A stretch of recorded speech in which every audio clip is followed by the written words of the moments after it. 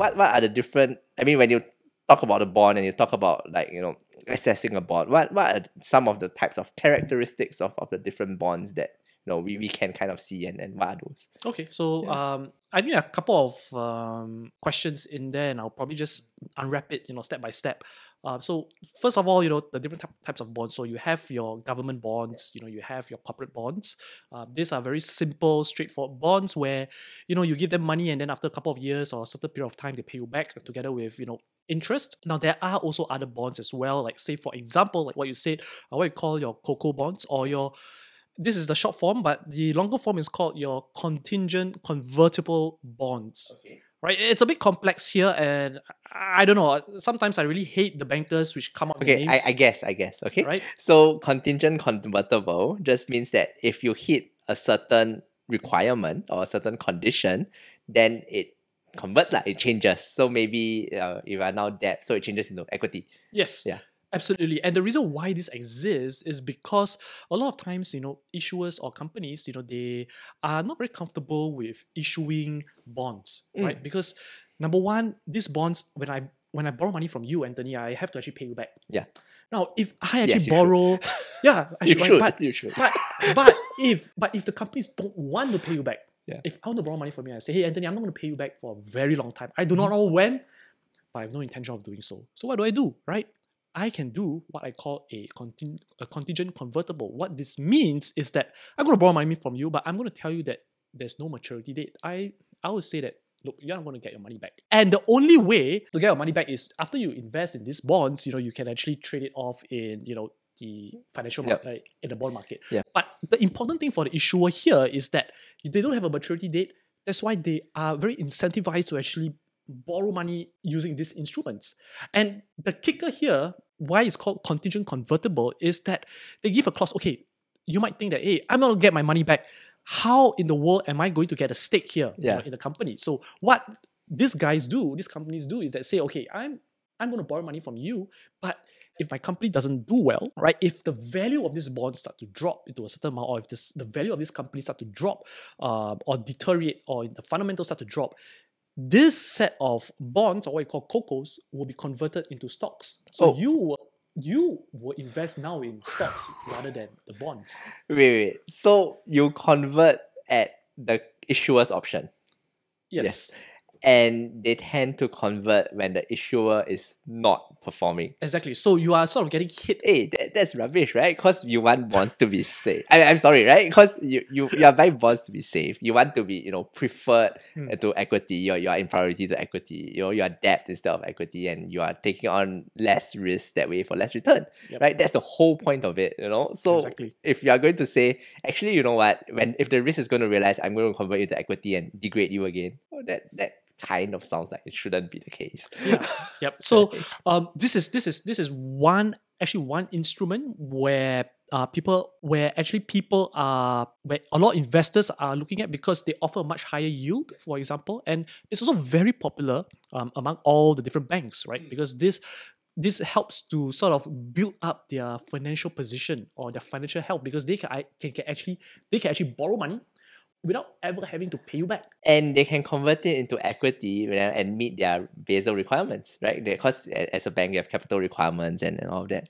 Sneaky. Yeah. Very, very, very clever lawyers. I'm not me. Very, very clever lawyers. But okay, interesting, right? And I guess the attractiveness, as you said, for investors is, because of the bad terms, you get higher yields. Yep. So the sister instrument of COCOs, so COCOs are typically issued or raised from banks, financial institutions, right? So you have your banks, you have your insurance companies. Now, how about corporates, right? So you're talking about companies outside of the financial industry. You have, say, your construction business, your manufacturing business, your consumer business, so on and so forth. Do they also have this kind of option? Yes, they do, right? So this is what you call a perpetual security, or what you call preferred shares, right? Again, right, I raise money from you and I pay you, a certain coupon every single year.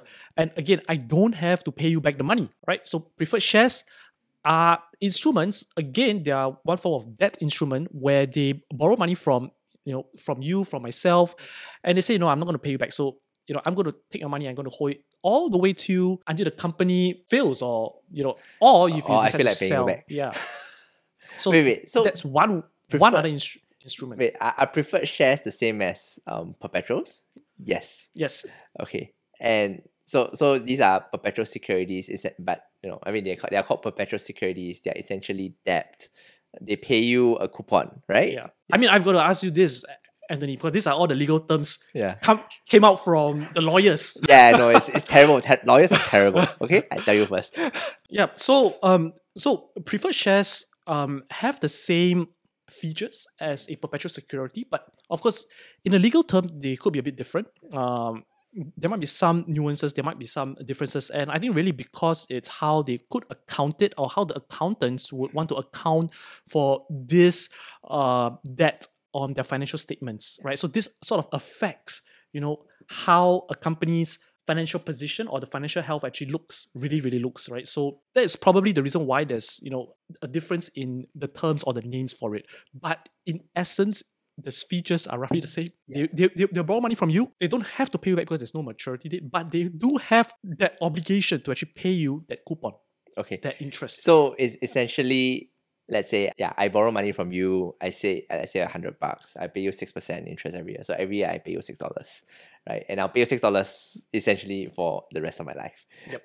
Because that's why it's perpetual, right? Or that's why it's preferred. And from the accounting perspective, on my side, it's not seen as I owe you money, right? So it's not a debt, it's not a liability. It's, I think, equity, right? I think it's equity. So when people look at if you are look at a company as an equity and you're trying to invest in that, of course REITs and all these property companies do this, right?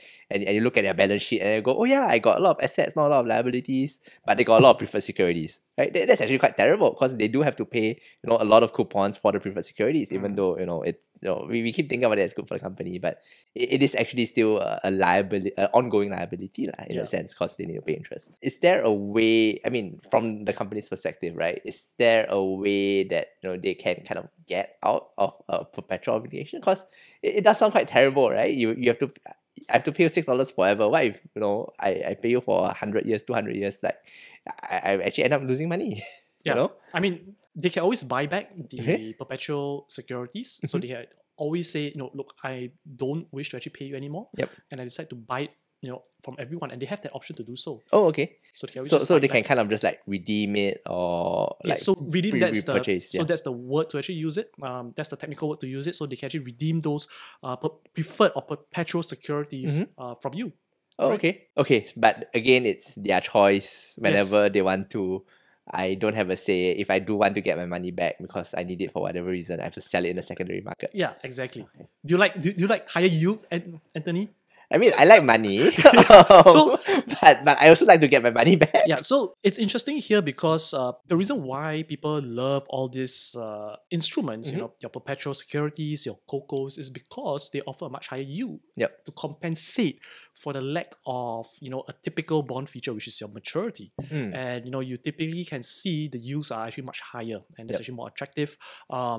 Now, what's more back to the interesting, first lesson, right? Don't just chase you, because you might be getting into all these different types of instruments that you go, there are some risks here. Yeah, right? correct. Yeah. So what's risky here is to actually buy into companies or financial institutions where they can get a bit risky, right? They might not be financially healthy. So buying into some of these perpetuals or these COCOs can be a bit risky, but it could be something where it's interesting, where you're looking at high quality financial institutions, high quality companies which are doing which are issuing perpetual securities or COCOs, right? So that's where, even though you have you might not get paid back, but you have a higher yield, but you also get the safety from a high quality company or a bank. Yeah, but I guess the answer to that is, well, but if they are really a high quality company, the spread between a traditional bond that they issue and a perp that they issue wouldn't be that different.